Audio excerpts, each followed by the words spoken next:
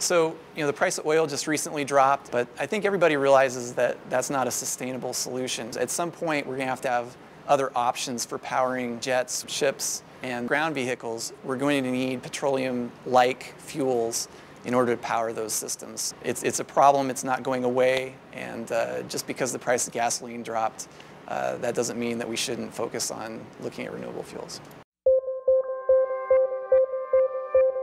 My name's Ben Harvey, and I'm a research chemist here at Channel Lake. I've been here for about 9 years. I work on renewable fuels as well as renewable composite materials.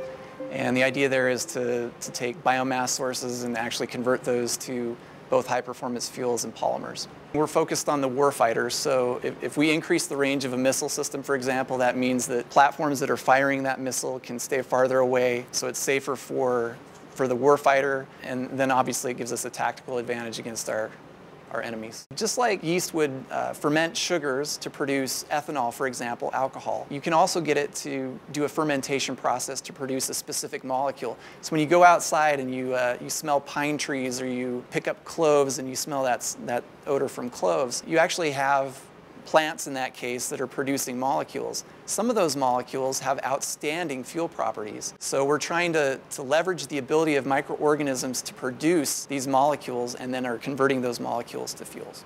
I'd really like to see the Navy implement our fuels first in small systems where they can make a very big impact, so missile systems, UAVs, and then hopefully we'll see this transition to bulk production of these fuels where it's actually cost effective for them to be used in jet aircraft. The fuels that we produce right now could be ready to put into the fleet in 3 to 4 years. I really want to see it make a difference for the military and the nation.